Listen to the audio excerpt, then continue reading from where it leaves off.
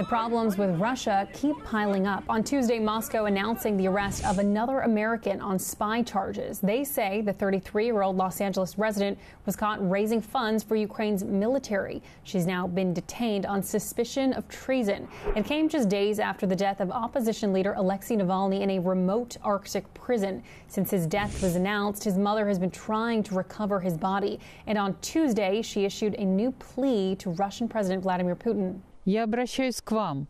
I'm turning to you, Vladimir Putin. The solution to the issue depends only on you. Let me finally see my son so that I can bury him humanely. The diplomatic fallout is still intensifying. Both Europe and the U.S. say they're now considering new sanctions to punish Putin for Navalny's death.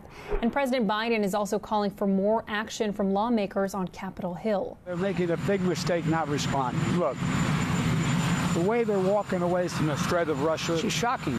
Meanwhile, the crackdown on dissent continues. Hundreds of Navalny's supporters have been arrested in the past few days, with some claiming Putin is now scared of the opposition could be getting stronger. He was feared of Alexei Navalny because Navalny was a person who knew how to inspire people. That's why so many thousands and millions of Russians now are mourning his death. Also Tuesday, a Moscow court rejected the latest appeal of jailed American reporter Evan Gershkovich. The U.S. ambassador will visit him tomorrow to discuss next steps. In London, Alex Hogan, Fox News.